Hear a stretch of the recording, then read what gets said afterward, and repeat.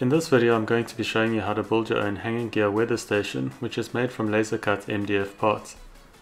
A stepper motor drives each gear, and an Arduino takes the temperature and humidity measurements using a DHT11 sensor and then controls the stepper motors. The weather station is supported by two legs and a flat base, making it perfect for a desk, shelf or side table. The DHT sensor has a range of 20 to 95% relative humidity and can measure temperatures between 0 and 50 degrees Celsius. I've designed the gears for the full humidity range and with negative temperature measurement, so that you can easily use a different sensor if you'd like to place the sensor outside to measure the outdoor temperature and humidity. The stepper motors are almost silent and can be made quieter by slowing down their movement, so you'll hardly hear them moving if you use this weather station on your desk.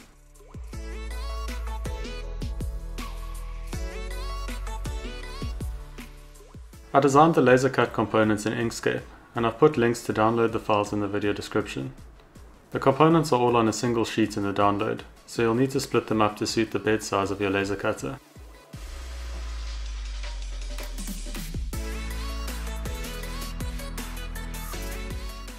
I started out by engraving and then cutting the gears. I always use masking tape over the MDF when engraving or cutting so that the smoke doesn't mark the surface.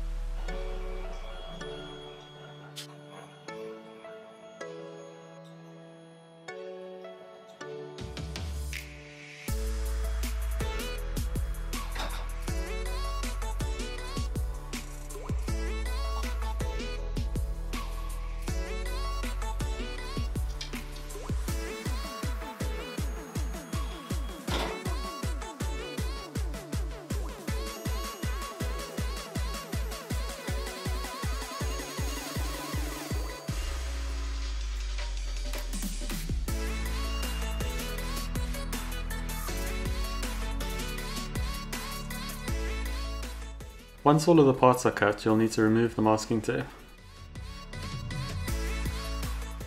Next, secure the two stepper motors to the front plate using two M3x10mm machine screws for each motor.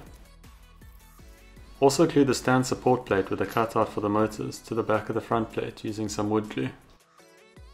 Next, stack your gear pieces onto your servos with a drop of wood glue between each. Start with a disc with a hole in it and then the gear. You'll then need to add a small spacer between the gear and the front disc to create a bit of room for the gears to move freely. I used a flat washer for each of these. Now let's get the electronic components together. The circuit is quite simple and includes basic connections from pin 2 to 9 to the two stepper motor drivers, and then a connection between the DHT11 sensor and pin 10. You'll also need to add your power connections to the sensor and stepper drivers, as well as a 10k resistor between the connection to pin 10 and 5 volts. I assembled the header pin connections and DHT sensor to a prototyping PCB so that the Arduino and stepper motor drivers could just be plugged into it. I then made up some DuPont connector cables to connect the PCB and stepper motor drivers together. You can just use jumpers or create your own header cables too.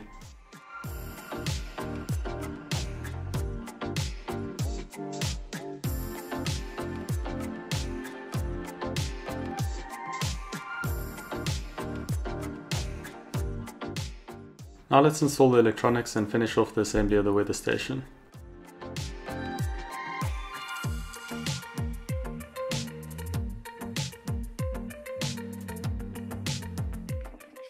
You can see the support stand plate in place behind the front plate here.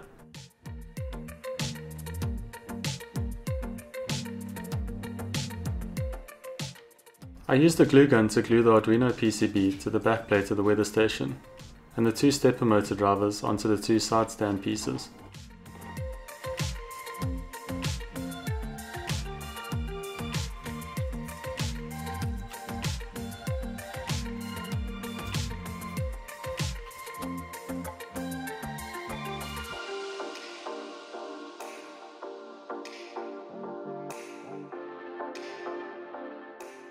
Now that the electronics are glued into place, we can assemble the rest of the weather station using wood glue. Glue the two legs onto the base and then add the front plate to the legs. Finally, glue the back plate into place and allow the glue to dry. Make sure that the Arduino's micro USB port is facing towards the base of the weather station.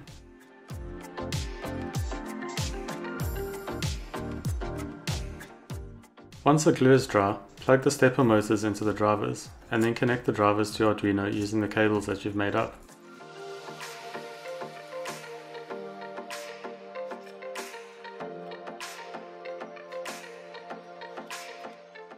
Try to tuck the cabling in so that it doesn't hang out of the bottom or protrude out of the top of the back area.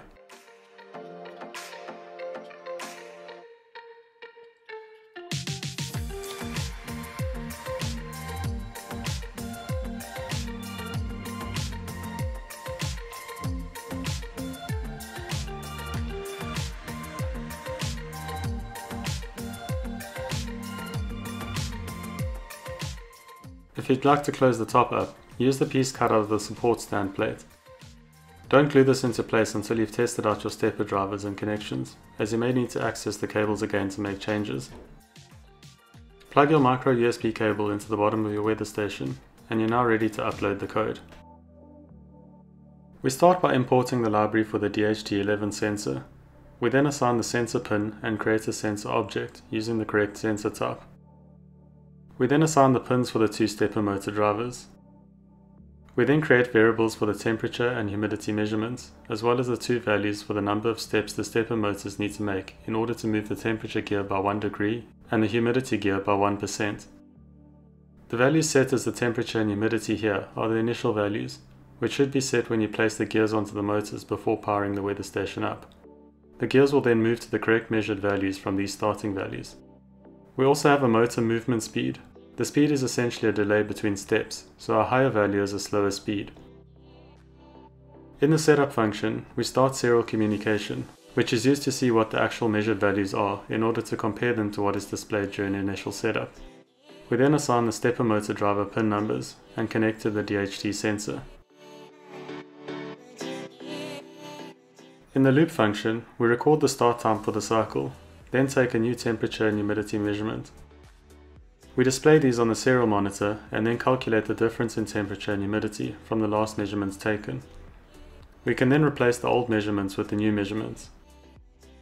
We then take the differences and convert them into the number of steps required to get to that indication on each gear. Then set the directions of movement and call a function called moveMotors to move each of the motors the required number of steps and in the particular direction. Finally, we check to see that at least 5 seconds has passed between each update. If not, because neither gear moved in that cycle, the delay waits an additional time until 5 seconds has passed. This delay can be increased or decreased depending on how quickly your environment is likely to change. If you're in a large room or outdoors, then you could change this update time to be every couple of minutes rather. The moveMotors function just rings out the movement of each motor by the required number of steps and in the required direction, with a short delay between each pulse to slow the motors down. That's the code, now let's see how it works. Before you upload the code, place the two gears onto the motors, setting them up to indicate the values set up initially in the code. These were 25 degrees and 50% humidity in my code. If you open up your serial monitor, you'll see the first two measurements taken by the sensor, and the motors will then start moving the gears to get to these values from the initial values.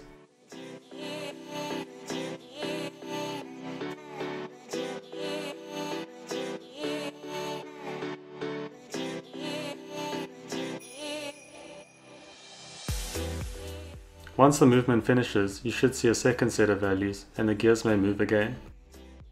It usually takes a couple of minutes for the sensor readings to stabilize, and then you'll get more consistent data and less movement of the gears.